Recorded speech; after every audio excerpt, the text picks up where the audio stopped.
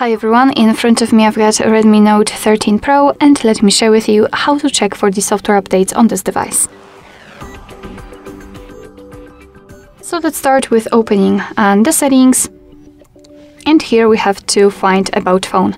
Of course, as you can see, we've got this update option, which actually shows us that we've got something to download. But let's pretend we do not have this option, so we have to tap on it and tap on MIUI version. Before that, make sure that you've got the internet connection, it is required, and then let's tap on this MIUI version. As you can see, your device will check for the updates, and this is one of the scenarios which you can meet. So whenever the update is available, your device will show you the information about it. You can learn what has been fixed, what is new, and then simply tap on download the update. And the second scenario is when you're up to date and there's nothing to download. Of course, your device will also show you specific information about it.